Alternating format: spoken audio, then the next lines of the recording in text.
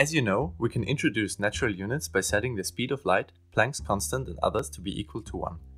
By doing this, we create relationships between certain units and make our equations much more pretty to look at.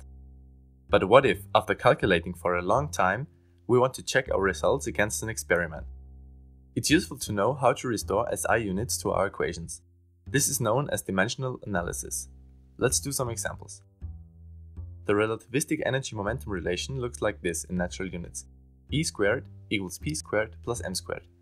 If we were to perform an experiment and measure momentum and mass in order to get the energy, we would measure momentum in mass, length over time, and mass in, well, mass. But wait, we can't add this. This is like asking how much is 1 apple plus 3 bananas.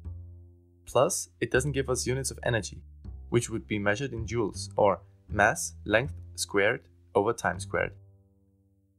The trick is to multiply all terms but one with a certain amount of c's and h bars. Let's do this.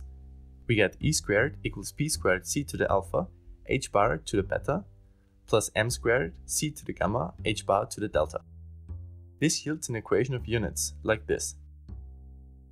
Now we demand that the units on the left and right hand side of the equation match up. We compare exponents of mass, length and time, which gives us equations in our 4 unknowns, 3 for each term. We multiply terms here, so that means adding exponents. This yields the following 3 equations for the first term and these for the second term. After solving these equations, we can restore SI units.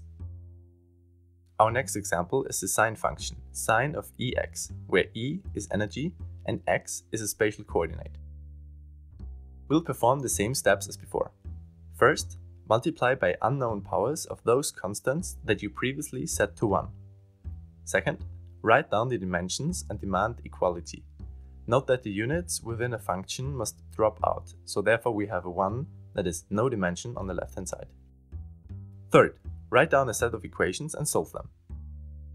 Fourth, write down the result. Now we know how to restore SI units within equations where some constants were set to 1. It just takes some time to get comfortable with natural units, but it's absolutely worth it in the end.